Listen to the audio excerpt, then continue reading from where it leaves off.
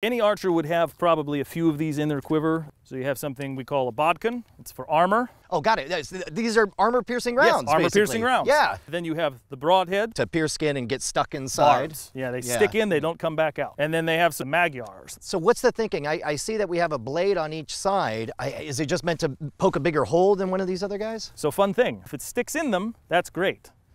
But if it works itself back out, drain plug. Whoa! Wait, why is there a hole in this one? What is that for? Whistling arrow, signaling. What? Okay, I don't want to think of... Birds. Oh, of course, because you don't need to really pierce it, you just need to hit them. And then you got, there you go. Oh my gosh. What is that? What is That's just to in. destroy somebody? Well, you have to imagine too, you're in battlefields with horses, lots of men. You want something that's going to be heavy and be able to actually pierce and stay in, because the more you ride around, it just sits inside and grinds out a hole this big around inside the meat and the muscle. Oof, oof.